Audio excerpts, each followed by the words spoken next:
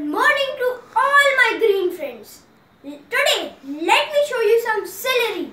Celery is a crunchy, watery vegetable that is extremely healthy. Its seeds are used in homeopathic medicine. This plant is an example of the saying, there is no pain without gain, as it is quite difficult to grow and propagate. It takes a lot of time, effort and maintenance to grow and propagate celery plants. The seeds must be planted and germinated indoors. We do it under shade in our backyard. Once harvested though, it will be quite an achievement.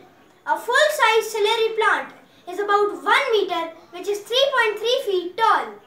The plants that we grow in tubs here grow up to half the size though.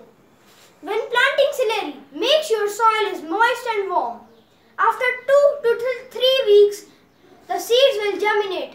Make sure to add lots of manure and absolutely the right care while germinating.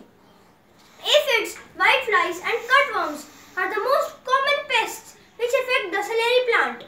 However, a light soap solution can get rid of them.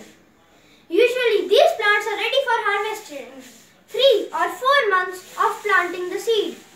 The celery plant is usually used for its stalk, but its leaves are also used in salads.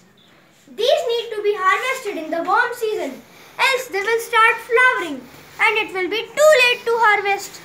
Celery was initially used in treatment as a medicine for toothache, insomnia, hypertension, anxiety, arthritis and to purify blood. Cultivation of celery is believed to have been started 2000 years ago in the Mediterranean region. Did you know that April is known as National Fresh Celery Month? Did you know that in ancient Greece, a bouquet of celery was given as a reward in athletic events? I heard somewhere that there is a celery museum in Portage, Michigan, which is in USA. That museum is called the Celery Flats Interpretive Center. Please do check out some great recipes at mencanmakehomes.com. Please follow, like and share our post using the icons below. Visit us at Early Progressions Faridabad to know lots more. See you soon, my green gang.